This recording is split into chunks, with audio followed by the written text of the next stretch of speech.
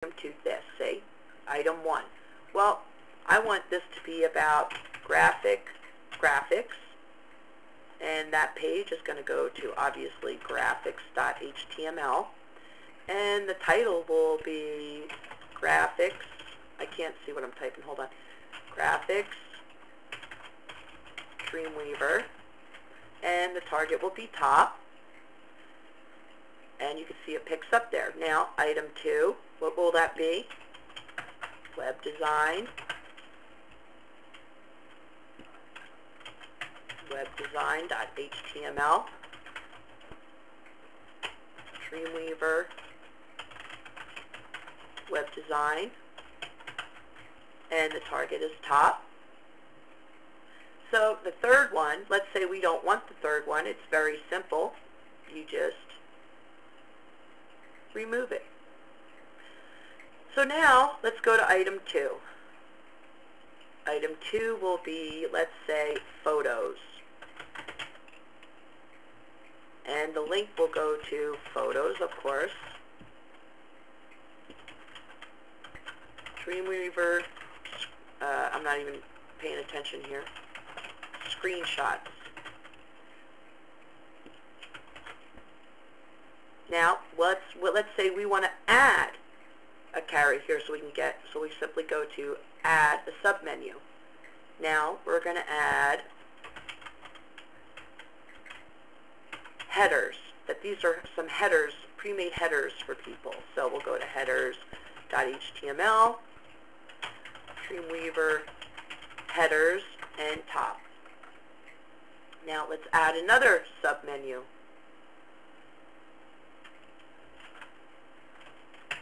Menus. Now we're going to type in menu.html, menus for Dreamweaver, top. That's all we want. So that would actually show the page. Now let's say if we wanted to add even more subfolders for actually the word headers. So what we would do is click on headers, and we'd hit another subfolder, and we'd name it, let's say, country style, country header.html, country website headers, top. And we'll add another one. Let's say that this one is emo. Just to be, let's say emo headers.html, Dreamweaver, emo headers, and our target stop. Now let's say we go back to item 3, and if you ever click out of it, just always click on the blue SPRY menu bar so that it will bring up this area again for you. Item 3 will be sources. Let's say we want to have sources for people to learn more about Dreamweaver. So we could say Jim's place.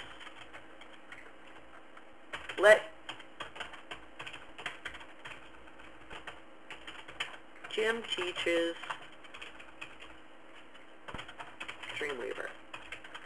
Sorry about that. Top. And we want to get rid of 4. Let's say we just want to get rid of 4. My daughter's going to be home in a moment, so I'm sure she's going to open the door and you'll hear it. So let's get rid of item 4. We click on item 4 and hit remove, and now it's gone. So let's hit File, Save, and now it's going to say Copy Dependent Files. The pages used an object or behavior that requires supporting files. The following files have been copied to your local site. This is where I said it was important, so you make sure you made a website folder. So just hit OK, and it's placing those files into your folder for you, which I'll show you when we get back. But we're going to go preview our website real quick. Now you can see that when I roll over, I'm going to be getting these areas. And, you know, it kind of doesn't fit our website. The color doesn't fit.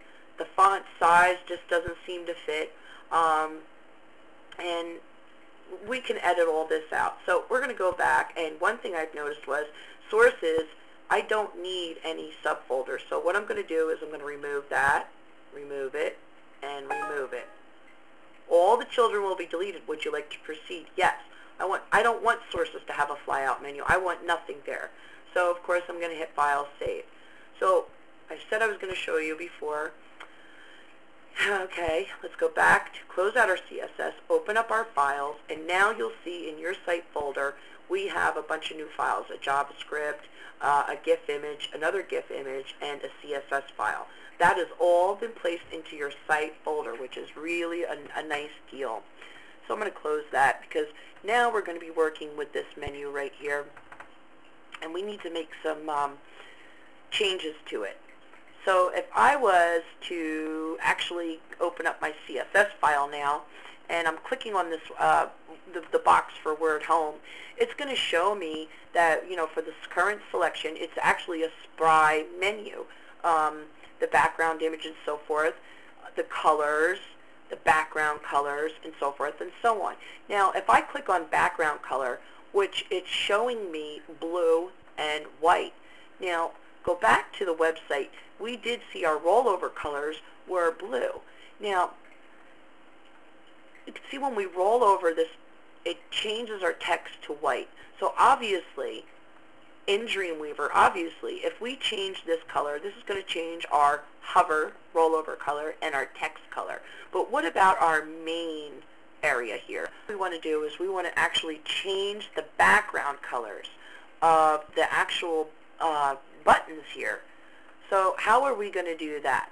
Well, it's pretty, it's kind of like the same way we worked before with our CSS code. So what we need to do is we need to remember that well, what I did was, what I wanted to do just now was go through the CSS code real quick to see if I found the button CSS code. But the SPRY menu CSS, actually, the file itself, let me close this, was moved over into the site folder. Now, if you wanted to open that to make edits, you just click open and it will open. And this is where we will make edits to our SPRY menu in our web page. So let's see. Close this back out, open up our CSS panel. Our menu bar for Internet Explorer, it's a hack for Internet Explorer. But anyway, let's move up. And this is our vertical bar. These are our main properties that we want our font size to be 100%. I don't want my font size to be 100%. I want my font size to be 70%. Let's watch and see what happens. I have to save whatever changes I make to the CSS file before I can see the changes in my actual index page. So I'm going to hit File to preview it in Firefox. Now you see, it actually changed it. Now I'm not going to see those changes actually in the Dreamweaver itself, but the CSS code on the page load is going to show me those changes. Now this is very helpful when you don't want these boxes to cover your main text. This is where you play around with the different settings for your font size, which this was 70%. I think I could actually bring this up to 80%, and I have to save it. And then I could reload this page again to test and see it at 80, which I think fits a little bit better. It actually comes right to the side of the text. There's more we need to do here, which would make this a little bit nicer. So going back to the CSS code, we're going to scroll down until we find the other font size. Hold on, which is right here, font size. We really should change the font size when we do the crossovers, because watch. The graphics, web design, it all seems to be following the same cue, but you learn to see what sizes, what colors you like, so forth. And now, the width of the actual box, here we go. The width, they're saying that it's